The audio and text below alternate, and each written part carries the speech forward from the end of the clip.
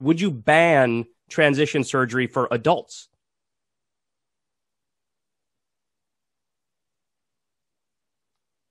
I don't know. Really? Yeah, really. We're paying a big price for it. And I think that it was an act of stunning hubris to conduct the first trans surgery procedure. And it's not obvious to me at all that it's been a net social good. That was right-wing pseudo-intellectual Jordan Peterson, unwilling to definitively say whether or not he believes that transgender adults should have the freedom to medically transition. Yeah. So the only other conservative, as far as I'm aware of, that has taken this extreme of a position is Matt Walsh, who self-identifies as a theocratic fascist. Now, if you are a so-called intellectual, to come to the same conclusion as an out-and-proud fascist is definitely a little bit worrisome. And you'd think that he'd care about his reputation, considering that he has sounded the alarm about authoritarianism and how he fears it, but now he's proving more and more that that was nothing more than projection. Because to not allow an adult the freedom to live the way that they want to live is an overtly, explicitly authoritarian stance.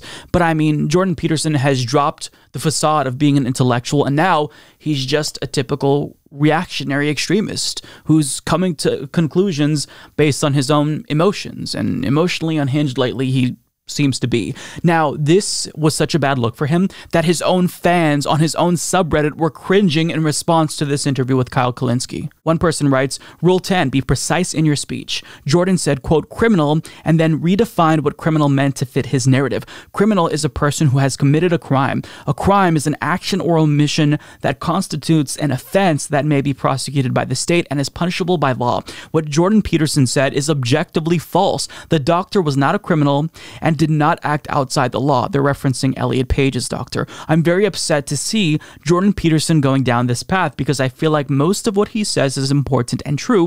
He needed to correct himself here, and instead he doubled down. Again, this is one of his own fans reciting his own book to him. This person says, Christ, Jordan Peterson comes across really bad in this. He's catastrophizing, angry, and relies heavily on the interviewer to calm him down enough to actually have a conversation. When he gets a question he doesn't want to answer, he falls back to, what do you mean by, almost always to deflect rather than genuinely inquire. Another person writes, God, Jordan is such a bitter fucking asshole now. The bad vibes coming off him are suffocating. And it's not like I disagree with his point that kids shouldn't be having these surgeries, but for him to blame a trans celebrity and say he has a responsibility to be or act a certain way, fuck off with that conservative shit. Then for him to not even say an adult should be able to get the surgery they want, WTF has happened to this man. This person writes, Jordan Peterson 5 years ago, I will respect the wishes of any transgender individual who requests to be referred to as a certain pronoun. Just don't compel me by law to do that. The bill didn't compel him to use different pronouns anyway. Jordan Peterson now, this he, she, they is grooming children into becoming trans. He shouldn't have appeared in so many magazines. Gender-affirming surgery should not be legal. I mean, when your own fans think that you're no longer an effective communicator of the message that they want you to deliver, that's when you've lost the plot. And it seems like Jordan Peterson has been mentally unwell for a while. He cries very frequently, melts down, reacts in abrasive ways. And we're going to watch another clip where Kyle couldn't even really ask him a question without him just pushing back and playing semantic games in a really overly emotional and bizarre way, quite frankly. Take a look. I just have to say, Jordan, I think it's a little bit of a moral panic. I just don't see some sort of, frenzy of people wanting to become trans. First of all, that's a hell of a way to put it.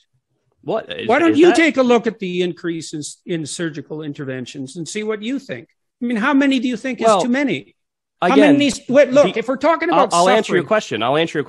The argument is it used to be very repressed because that's very outside of the tradition and the norm and the standard, and that now we sort of let the boot off the neck a little bit. What used to be suppressed? The entire LGBTQ community. I mean, it was very recently we even got gay marriage in the United States. First of all, they're not a community.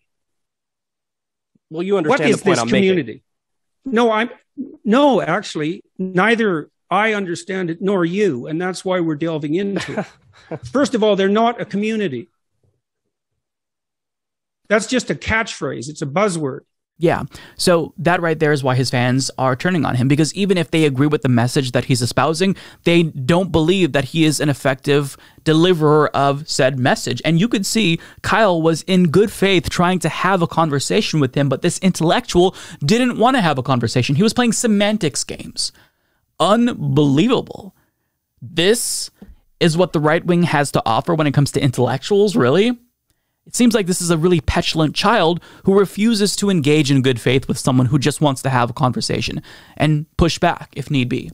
Now, Jordan Peterson is going to concern troll in this interview about gay people and claim that really it's not transgender people who are transitioning. Gay people are being diagnosed with gender dysphoria, and they're the ones who are transitioning overwhelmingly so. Now, he's no ally to gay people, even though he's implying that he is, because before he's explained how he supports conversion therapy. But really, the reason why he thinks that transgender people, transgender adults in particular, shouldn't be allowed to transition, presumably, is because he thinks it's trendy. So he's tweeted before about how 40% of Zoomers identify with the LGBTQ plus community, and it's not necessarily because, in his view, society is becoming more open-minded. It's because gender ideology, according to him, is being pushed on people. So this is a trend more than people just being their authentic self as society evolves. But there's two problems with that. First and foremost, we've seen historically how marginalized people come out of the closet when their identity is no longer socially stigmatized. For example, look at the history of left-handedness. I'll put the chart on the screen. I mean, this was something that was heavily demonized before, and then there was an explosion of left-handed people once it was socially acceptable to become left-handed. But it wasn't going to be the case ever that left-handed people would become 100% of the population. It's just that we found out the true number of left-handed people. And this was because times changed. It was no longer stigmatized. And another reason why what he's saying is wrong is because in order to suggest that being trans is like a trend, as people try to, claim sometimes, TERFs make this claim as well, there would have to be an overwhelmingly large number of people who are detransitioning.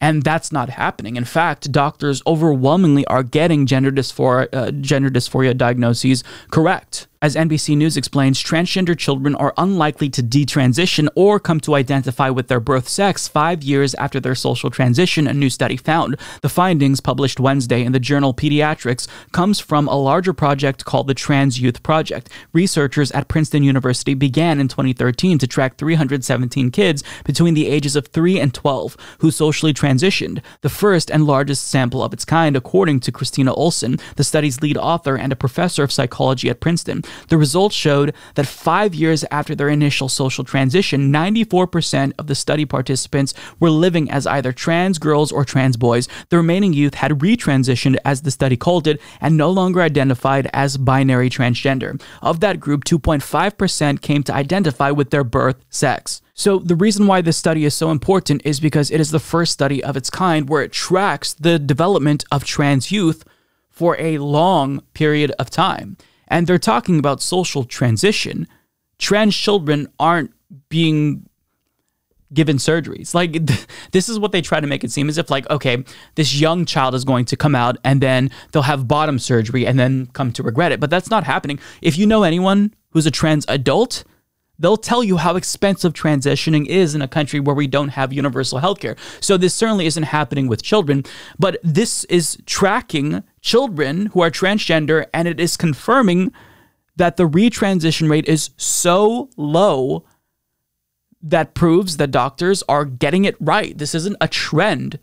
Far from it, in fact. But still, regardless of what the studies show, regardless of professionals saying this is medically necessary for trans youth, Jordan Peterson not only says that this is wrong and it's a trend, but he uses his emotional response to deduce that because kids are being influenced by adults, well, maybe we should consider banning adults from transitioning as well. It's truly authoritarian. Now, as Sean Wilcoxon of The Lever explains, junk science is being used to attack trans youth. In Florida and elsewhere, Republican lawmakers are using faulty research to deny young people access to vital gender-affirming care. He explains, early last month, the Florida Agency for Healthcare Administration, which regulates the state's Medicaid program and health facilities, declared several services for the treatment of gender dysphoria, i.e. sex reassignment surgery, cross-sex hormones, and puberty blockers, are not consistent with generally accepted accepted professional medical standards and are experimental and investigational with the potential for harmful long-term effects. This determination flies in the face of scientific consensus. The American Academy of Child and Adolescent Psychiatry,